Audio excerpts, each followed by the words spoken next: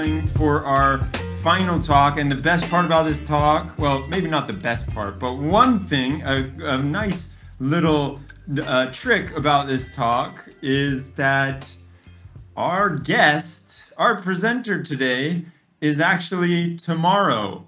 What's up, Mon? How you doing? Ooh, hi.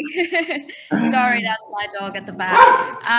Your dog wants to go out. It's tomorrow for me, so it is 16th, and it is late for you too. Yeah.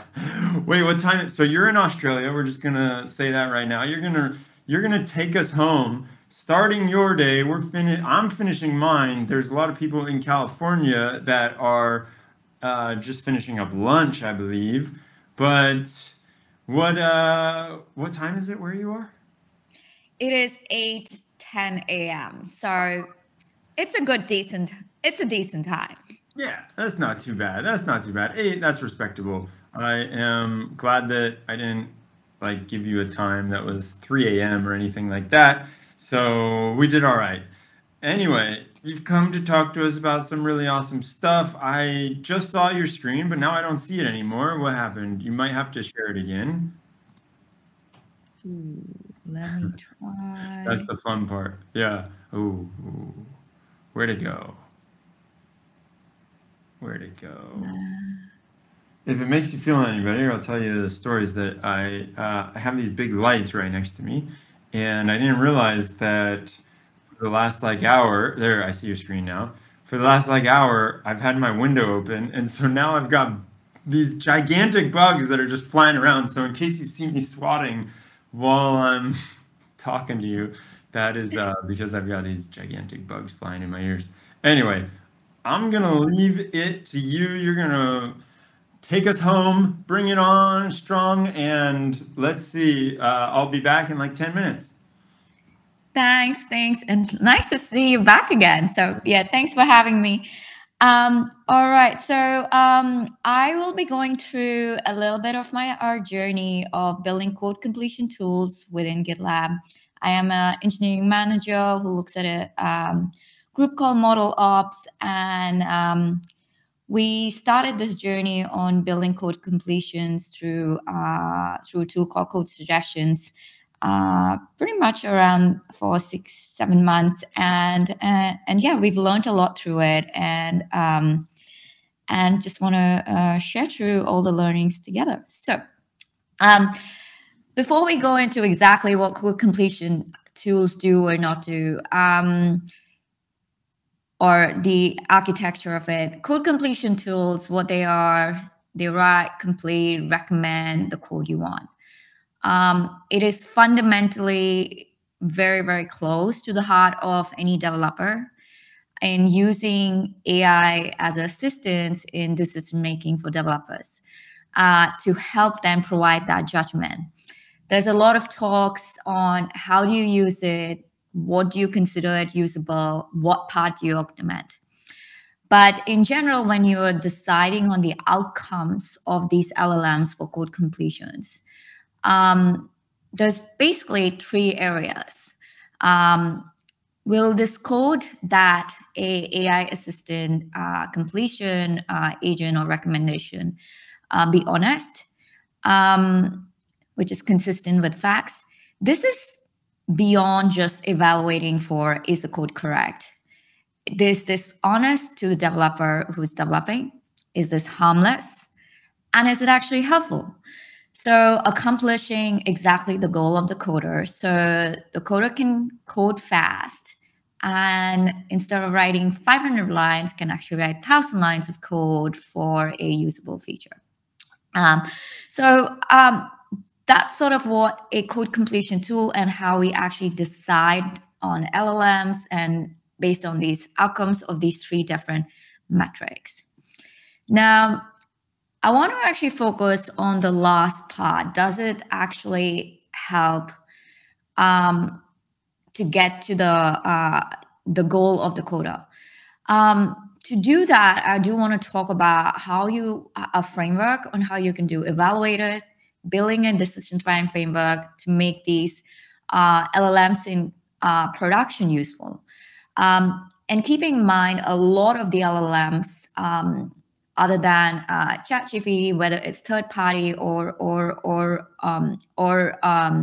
open source, we don't necessarily constantly feed them the training data of to judge the quality of the good, bad, and ugly. So then, how do you actually then take these third-party open source LLMs, make them write code that are much better than an average coder can actually do? So that's sort of a goal that we want to achieve together. Okay, so some fundamentals, obviously, of choosing the right raw LLMs, as we probably call it. Things we want to look at is obviously the objective is code completions, code generation, recommendations code for developers. So this is all probably everybody by now probably has a better sense. We want to look into the parameters, the training data. This is really, really important to just get a sense of, just on a raw side, how much data, how much of the internet has been gone into this building this model and getting some smarts into this prediction machine. When you go through a completion tool, we want to look into what kind of evaluation benchmarks are already there with the LLMs that you've chosen. If it is open source, we want to understand the model weights. Are this flexible? What kind of tuning frameworks can we do? Or even for third party. Cost is obviously another thing, and latency. I see a lot of posts where we say we want to also assess quality, but I do think that this is a really hard one on how you can actually assess quality without really evaluating it in scale.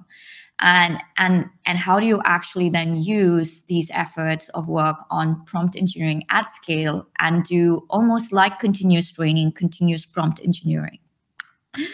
So to get to that, I do want to first look into what an LLM architecture from a perspective can look like, where you basically, in this world of LLMs, you're not just choosing one, you're choosing many based on the factors we discussed before.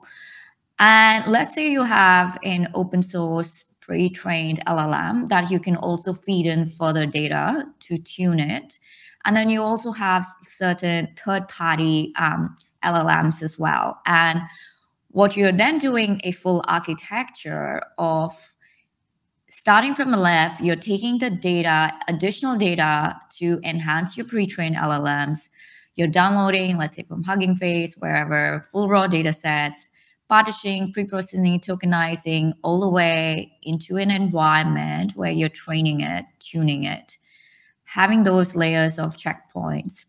Then it goes further into what there's two engines running parallelly into it, is also then the prompt engine almost, where you are instantly, with every code a person has written, you're going through the same layer of what we call a prompt library or prompt DB, of then looking into how do you deconstruct that code into tokens, understand what was then finally committed, and then get a better sense of a scoring mechanism of ranking. Is this a good average good developer understanding? And then going into some sort of a gateway where we have a prompt engine, post-processing, a validator, calling the models based on the input the user's doing, whether it's through the third party or actually through your pre-trained model. Now, the orange boxes are something we'll go through in the next few slides as well, as to how do you actually have a continuous evaluation and inference as part of this architecture.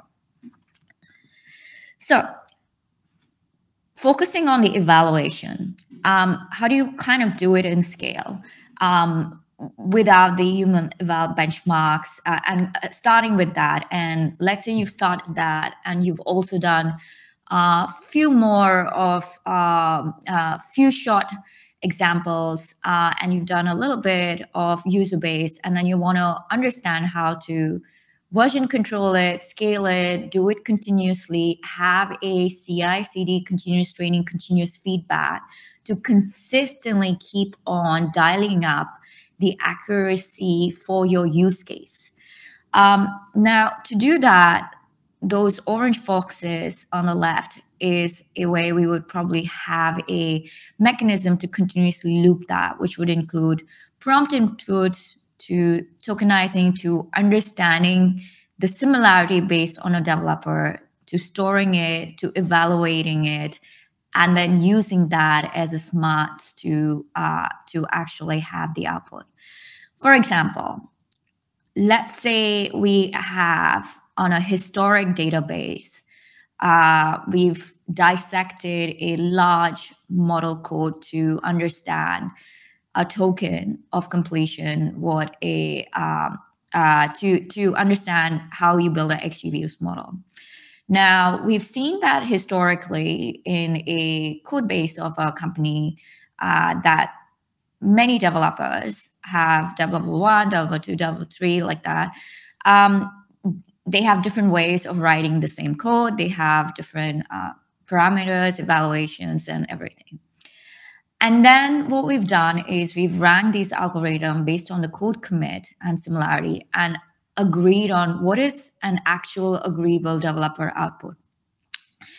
That then is then evaluated with how the LLMs, open source third party tuned, is outputting through a technique where, based on the objective, we've used cosine similarities, you can use Spearmint or however, based on the prompt as well as the code through. Now, this engine, so the prompt is here, model XGB. We then know what an actual agreeable developer output should look like to understand how to map that to a quality. And then we know how each of these elements are giving, outputting it and matching that, and then sending the right output to the right to the user. Now, this makes probably sense in just one line. And a lot of times I see people having manual spreadsheets to looking into prompts and how to evaluate it. But imagine this, having this in scale as engines. And that's the beauty of having this sort of a microservice engines added to your layer of full architecture, where you can do this in an infinite loop on an instant basis to keep on dialing, let's say, your code completion usefulness to harmfulness, usefulness, all the benchmarks, and then instantaneously keep on helping with the evaluation part of it. So this is something that can help, just doing it at scale 1,000 times in that continuous fashion. Now, on the serving then is basically what we call in the reinforcement learning of it. So imagine from that evaluation, then we go into, yes, we know what is the actual developer. We know what the LLMs are giving. Now we want to know if there are prompt templates of prompt tunings that we can do on an instantaneous basis, have a prompt validator, rate limiter, output. If that can't be done, strengthen it to a fine tuning of the LLMs. Again, continuous loop, having it version-based, control-based. Each of these can be a microservice connected through a CI, and having that prompt validator, rate limiter becomes a key to really understand the user input as well as the output, to then put that full continuous loop, where you may start on the fact that at a certain level, you've started on the raw LLMs of a combination, giving you a 10% acceptance rate for coders. Then you sort of take this evaluation benchmark and then continuous prompting through reinforcement learning in a loop. And just like an Amazon recommendation engine, you're constantly dialing up this accuracy of usability to then get to that output. So then let's go back again now, putting that inference and the prompt of how this whole becomes that loop. Training data, completion data, continuously. And with code completion, you will always have code. There will always be a coder writing code. So you can continuously add this and keep on adding to this data for evaluation, for prompt inference, for ranking, for understanding what are those three decision time frames, how does that impact every code to get better in using LLMs for code completion. That's all I actually have today. I do want to end by saying that it is one of my lines that in this day and age of elements, data is still the oil. It is very difficult to imagine this, that with sufficient data, there will remain things that only humans can do.